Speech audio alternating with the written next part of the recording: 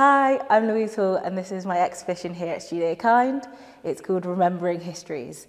It's discussing race in Britain, talking specifically about my mixed race heritage, being Jamaican and British. It's looking at violent imageries in a non-violent way. We're discussing kind of these themes of the gaslighting of the Black British community in the UK, particularly talking about the New Cross fire that happened in 1981.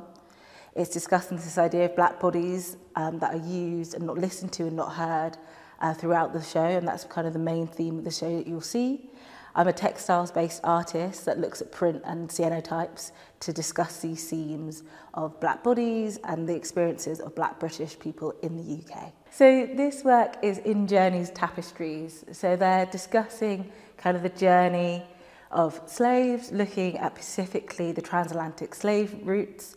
So it's kind of this journey of all three. So you're starting this idea of water, this idea of beaches with the shells, and ending up on a plantation talking about sugarcane, specifically referencing Jamaican plantations, looking at my own lineage and heritage, but also these ideas of black bodies in the spaces. So these kind of hair pieces that are all in African wax print and also embroidered on the work is discussing kind of black bodies.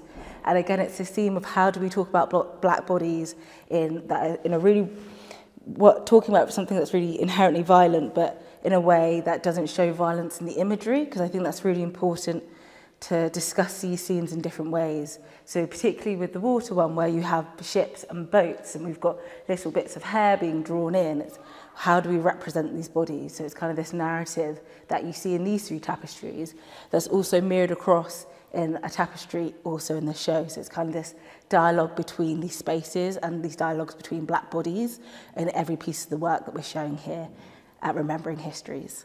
This work here is 13 Dead, Nothing Said. It references the 1981 New Cross fire. It's talking about accumulative trauma faced by the Black British community, reflecting from the idea of slavery but not being a singular point, and the accumulative trauma that we're seeing within history, which is often ignored. We talked specifically about this one because it's such a horrible tragedy of 13 young lives being lost in a fire, and yet there's been no justice for that.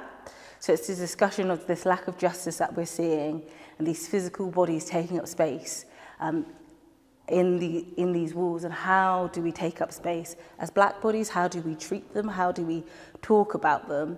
And it also is this kind of visual reminder of the political landscape we are in that continues to gaslight black communities in the UK and across the world.